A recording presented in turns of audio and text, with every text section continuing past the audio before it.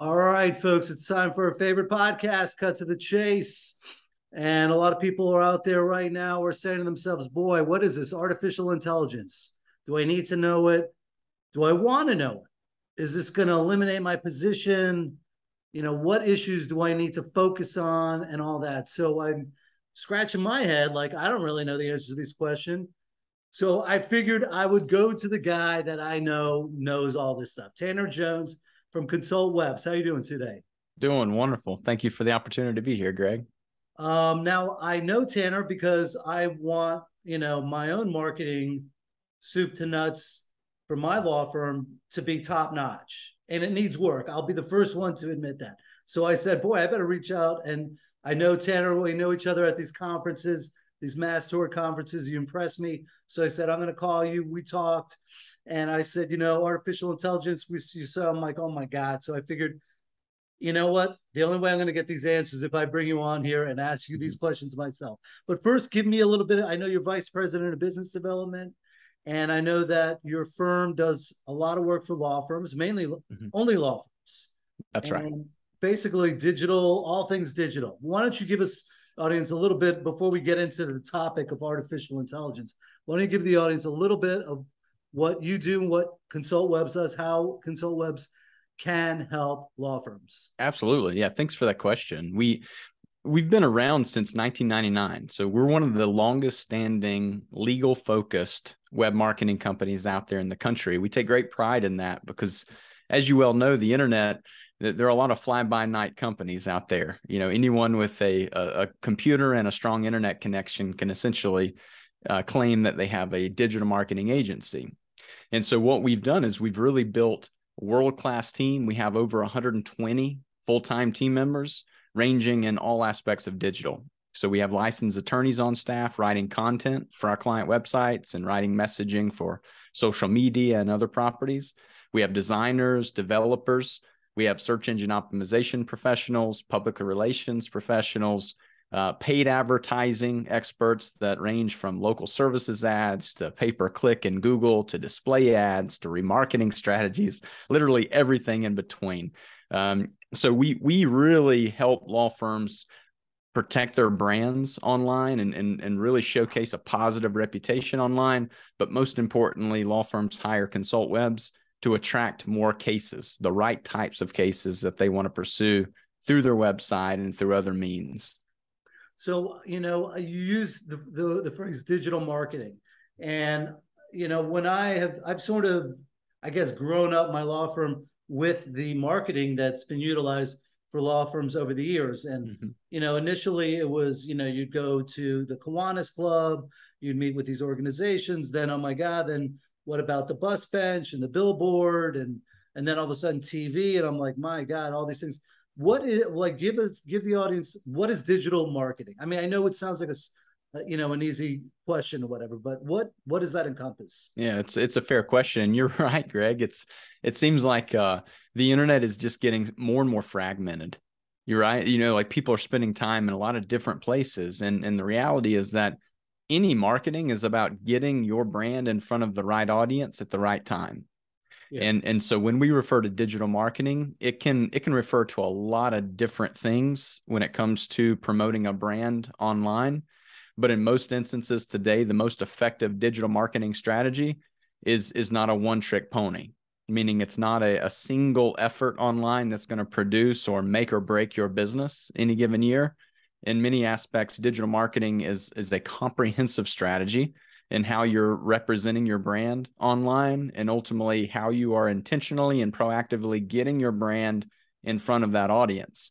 So it is a big catch-all term. You can get much more granular and referring to like search engine optimization, where you're looking to show up in Google or other search engines.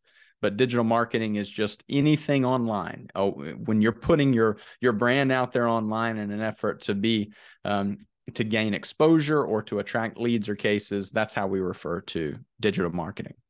All right. So I just presumed foolishly that artificial intelligence really wouldn't play into digital marketing, but I'm wrong. And so explain how it's being utilized in the digital marketing space, artificial intelligence, especially when it comes to personalization, segmentation. Yep. So this is a big topic, and it's intimidating to a lot of people, and rightfully so. I mean, you started off this conversation with a few questions that are on the top of minds of lawyers, and one of those is, am I going to have a job?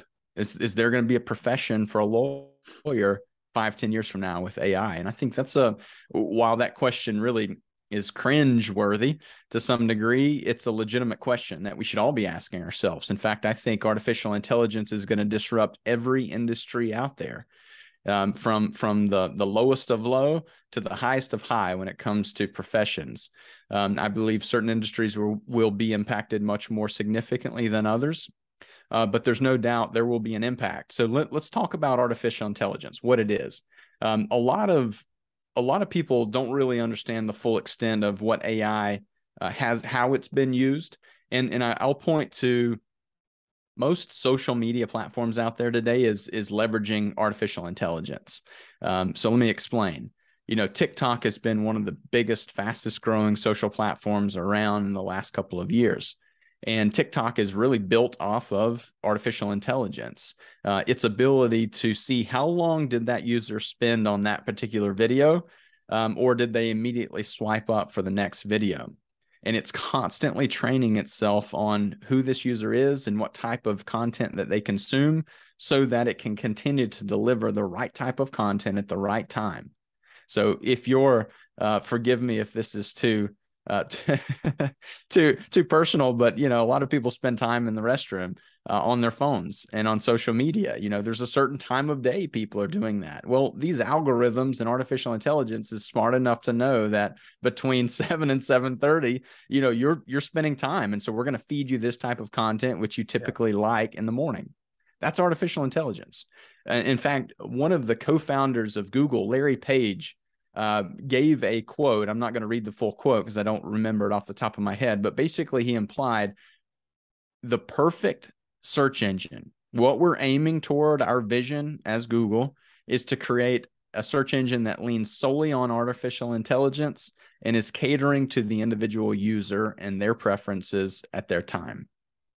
He wrote that in 2006.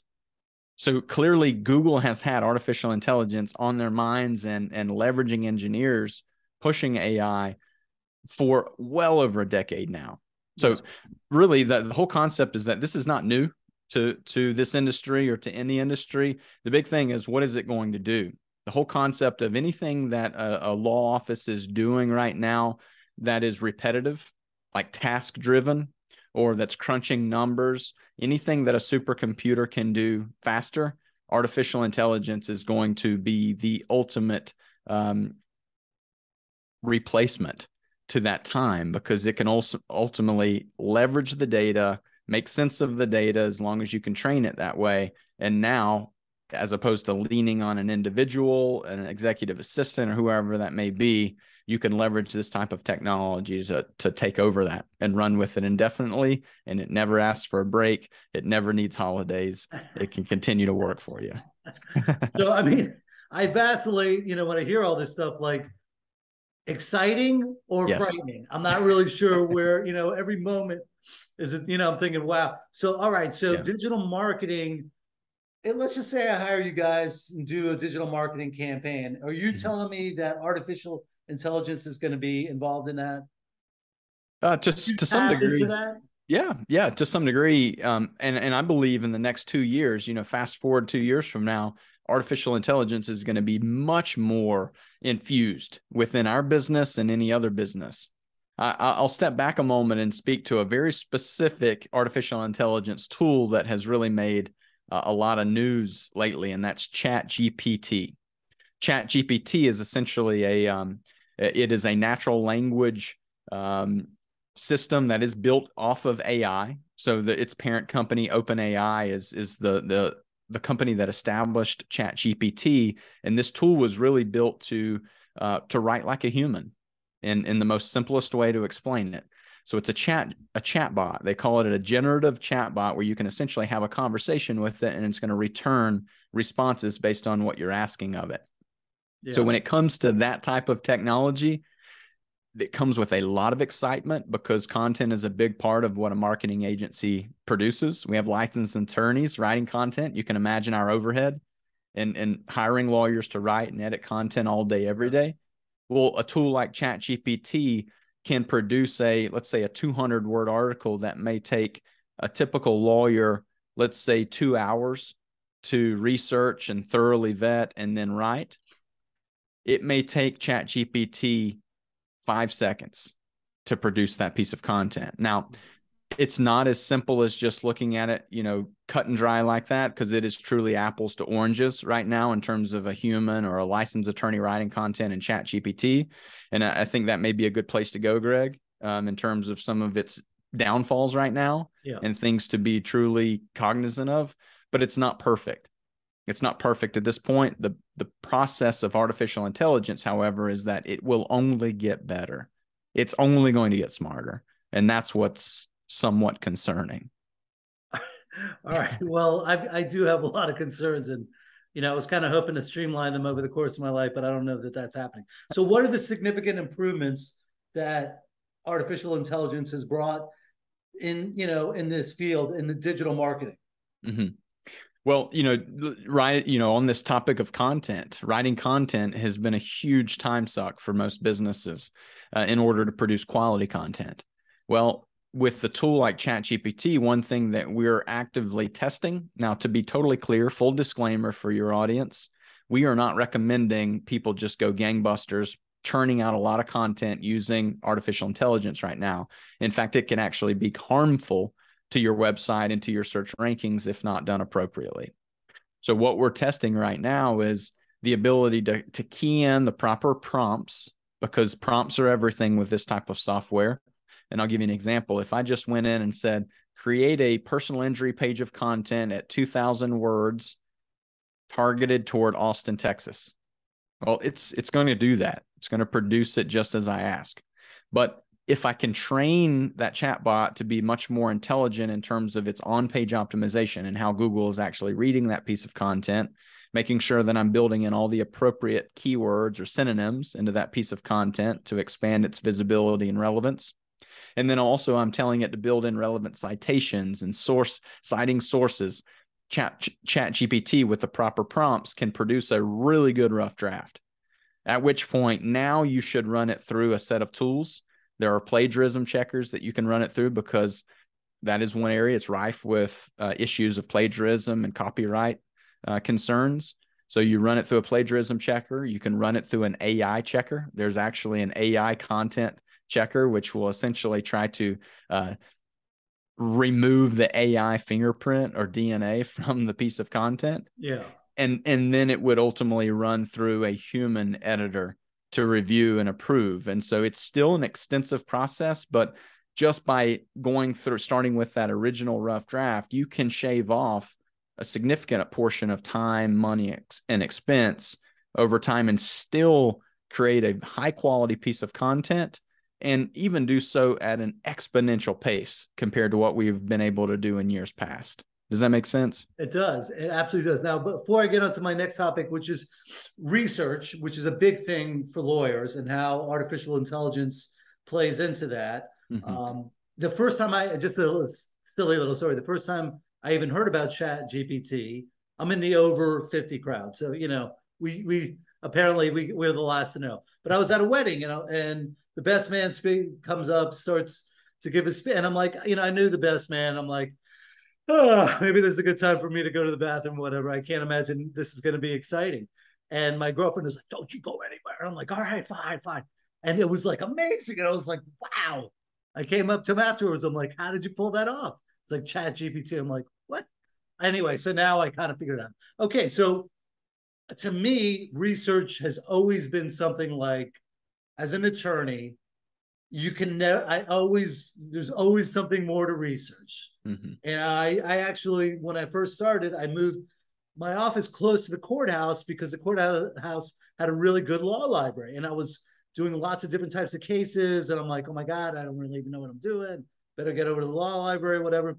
So that was it. That was my thing. I just go to the law library and research it. Mm-hmm. And then there was LexisNexis and Westlaw. And all right, now, I'm plugging in keywords and, you know, all that kind of stuff. But now this really sounds exciting. To me, this is more the exciting than the frightening part of it, which is the research. How has it streamlined legal research, analytics? What are the risks, drawbacks? You know, like, should you go all gangbuster, not worry about it? Like, where are you at with that? By no means should you just go loose as if it's the wild, wild west and using it as, you know, biblical truth, right? It's not there by any means at this point in time. The reality is that it has so much to learn. It has so much to grow in. And I'll explain kind of how this data set was created. So the whole concept of Chat GPT is it's pulling off of a monster data set. Back in September 2021, they pulled the data set from across the internet. So you can imagine all of the information, all the content, the data, everything online. This tool essentially took into inventory within its collective intelligence. And that's when that data set stopped. And so naturally, if there's case law that has evolved or changed since September 2021, well, this system is just going to either make it up or that's right. I said make it up, and they refer to that as what they call hallucinations that this system will create. So it's essentially, if you're giving it prompts, very detailed prompts on to research this specific case law around, you know, in this state or around this topic, whatever it may be, when it goes out and scours its data set and it may find 80% of the information, but it's lacking 20%. The biggest problem with it right now is it's making up. It's just glorifying that 20%, and they call that the hallucination. Yeah. And that's why, while this research tool can be fabulous and save you a bunch of time, you still need to vet the information and cross-reference to ensure it's up to date and it's accurate.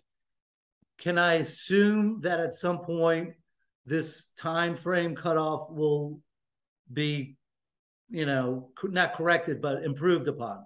No doubt. Move it back in time, and yes. I would imagine that's going to have to happen. It's going to happen. They also actively have engineers constantly fixing bugs, going in, updating information as users are feeding it. But this whole concept is not like, they had to start with some data set. That was the internet back in 2021. Well, as users are using it, they're feeding it, they're teaching it. It's constantly being trained and updated with more accurate information. And so, yes, it's only going to get better, which would imply that over the next couple of years, if you pride yourself in being one of the best legal analysts or legal researchers in the marketplace, you better believe this supercomputer is going to dance circles around you and your ability. And so that's a wake-up call, right? For anyone who has just leveraged their own strengths and their own resources or their own library. This system will most certainly overtake that. All right. So, you know, the risks involved in researching and relying on this. I mean, I'm sure there's some lawyers right now that are like, I can do demand letters, demand packages. I can research, I can write letters. Let's do it. Let's go, go, go. And, you know, they're just so excited that, you know, oh my God, I don't want to miss out. I don't want to be the next, you know, person that missed the boat or whatever. But are there like ethical considerations? Is there any examples that you know of where ethics sort of was, you know, kind of became an issue in AI? I believe there are a lot of them. Yes. And I would encourage each individual attorney to make sure you're doing your own research on the ethics side, as well as even consulting with ethics lawyers. I'm not a lawyer, full disclaimer, nor am I an ethics lawyer. But I have found that there are some vulnerabilities with this software, in particular Chat GPT that we're talking about. A few things. One being the hallucinations that it has. Naturally, if you cannot trust it 100% as being accurate, you better not be incorporating that into any kind of legal documentation or bringing that to court. You need to make sure you've covered yourself and your client in that respect. A couple other issues. There have been reports that there have been breaches, confidentiality breaches within the system. So let's say you set up an account in Chat GPT, you're using it to draft demand letters, as you suggested, and maybe your paralegals have just keyed in a lot of confidential client data in drafting these. Well, this system has been breached, and there's been access to the prompts entered, meaning that information has been exposed to the public, and that in and of itself can present some pretty major liability issues to a law firm. Yeah. There are a few other aspects. There are no age restrictions on this software right now, at least not in the US. And so that presents some concerns that it's very likely the FTC is going to get involved. There's going to be governmental regulations being put in place with this software. In fact, you have some pretty major influencers in the tech business, Elon Musk being very vocal about this software. He was actually one of the innovators behind it originally. Yeah. And he sold off his share. And now Microsoft has purchased Chat GPT. And so naturally, Bill Gates is a huge advocate of the software. Elon Musk is out there telling the government to put a pause on this for the safety and the well-being of civilization and humanity until we can actually get caught up on this. Whereas Bill Gates is saying, let's keep going full speed with it because the software is in his hands naturally. But he's also saying, let's keep it in the good guys' hands because you're not, even if you put regulations in place, it's not going to keep it out of the bad guys' hands. So it's a really interesting national debate around this.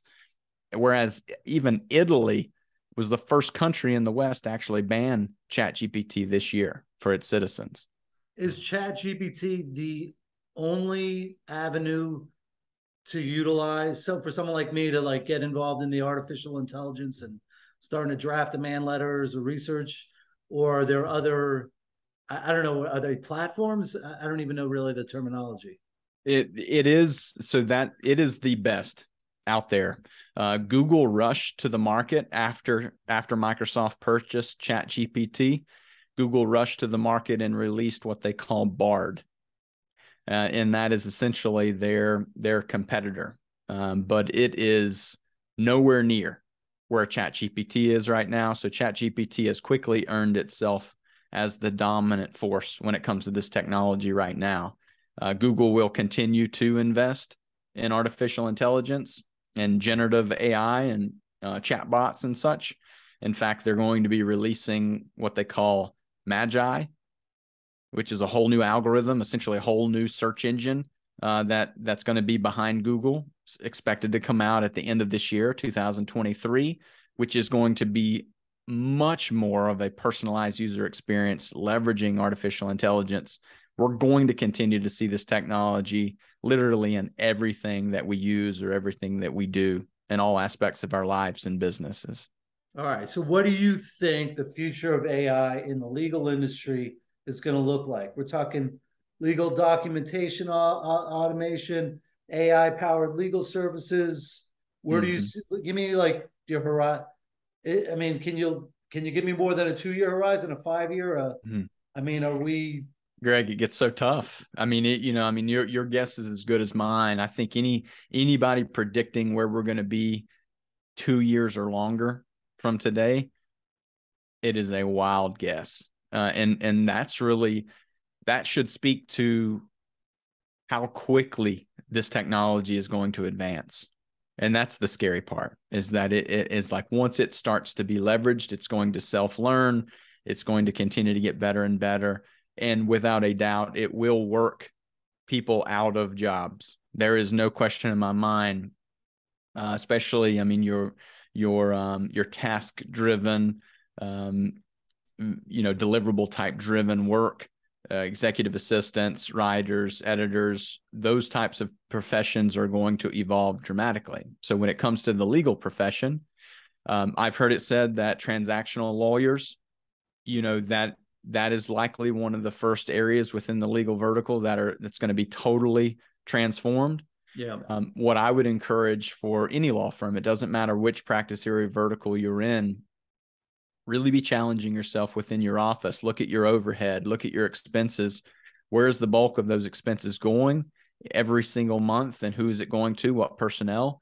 And really being intentional about identifying, like looking through their job descriptions, their weekly task lists, and challenging individual people within the office.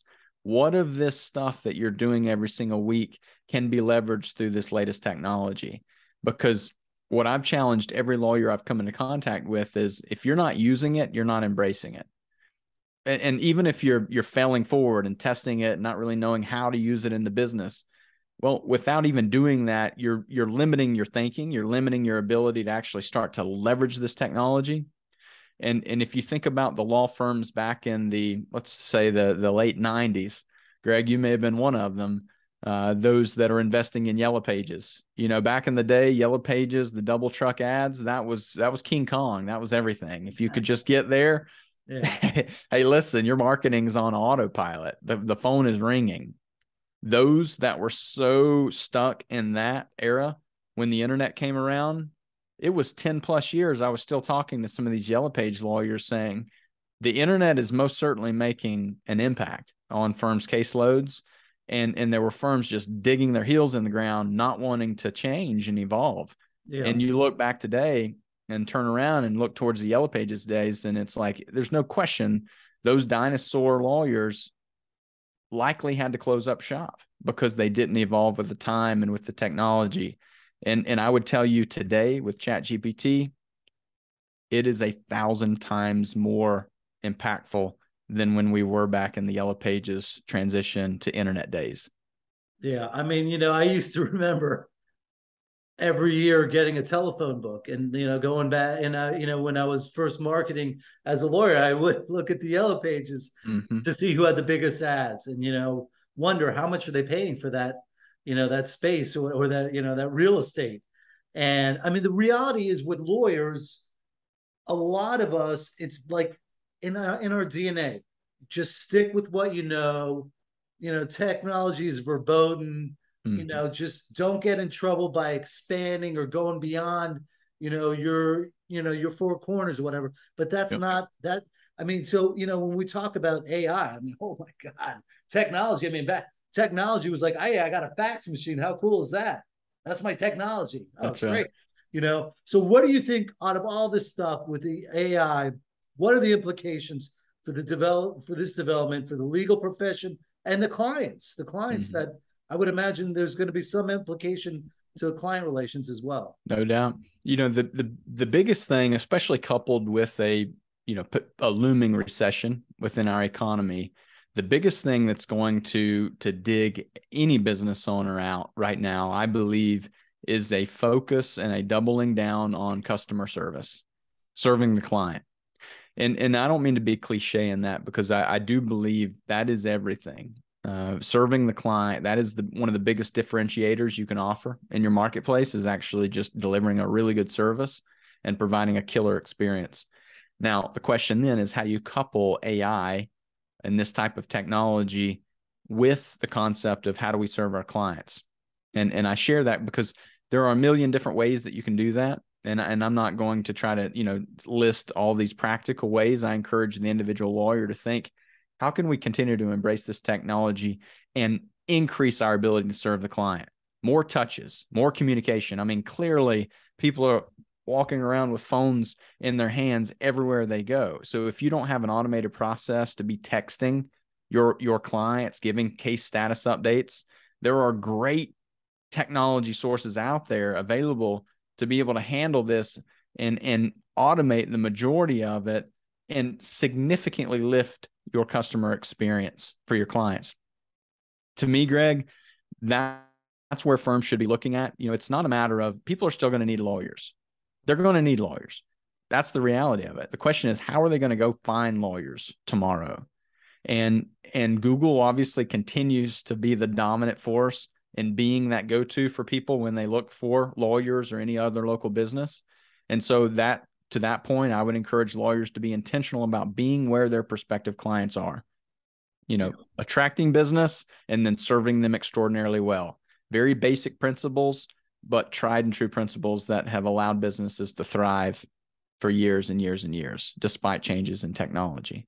Yeah. And I know that I've heard lots of people who, are clients or were clients of law firms, and there's a lot of complaints about customer relations and, not knowing what's going on, not understanding, their cases getting settled, their lawyers cramming it down their throat, take this, and, so I'm hoping at some level, I don't think that that's a good thing for the legal industry.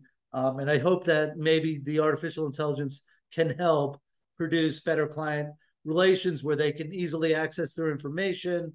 And, you know, even if they need to look at something 3 or 4 times to understand it, you know, because nobody wants to explain something 3 times, right? It's just hard to process, you know, especially when you're in a busy world and you're trying to, you know, That's right. one step ahead of everybody else, you know, so maybe that'll be one benefit to the clients. And I think, you know, we always talk about the lawyers, the law firms, the lawyers, the law firm. Well, you know, there's always without the clients, there's no lawyers. So that's it. Right. You know, so listen, Tanner, I thank you tremendously for coming on to this program. All right, lawyers, I know you don't want to market. You think you can get away without marketing.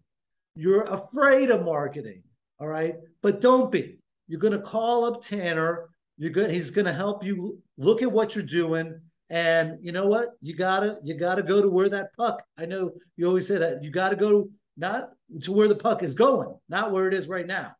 And we all know that the puck is going in the Florida Panthers' favor. But for lawyers out there that are going to take my advice, and I know you hate, think, oh my God, I don't want to take this guy's advice. Take my advice. How do they get in contact with you, Tanner? Thank you. Thank you for that. Yeah, visit consultwebs.com, consultwebs.com, or just search for us in Google. Check us out there. I think what a lot of lawyers do to find value in at least engaging with ConsultWebs is just the concept of our consultative approach. If you're just curious to know where you stand in the marketplace alongside your competitors, where are they at, above you, below you? What are they doing better? What are you doing better? If some of those things are interesting to you, that's exactly what we would provide you in that initial discussion. So certainly reach out to us, visit us at our website, and give us a call. Make sure you mention Gregg too, so that we know we know you found us through that. But we appreciate it, Gregg. Thank you so much. Love this topic, and maybe in a couple of years or even less than that, we can hold another one and give an update on where we're at. I would love to do that. We're going to do it more than a couple of years from now. All right, have a good day, and that'll do it for this episode of Cut to the Chase. Subscribe, rate, review. If you have questions, even on this topic, you know, you could send me the questions, or you can call Tanner. Either way, you know, we will try to get you answers. So that'll do it, folks.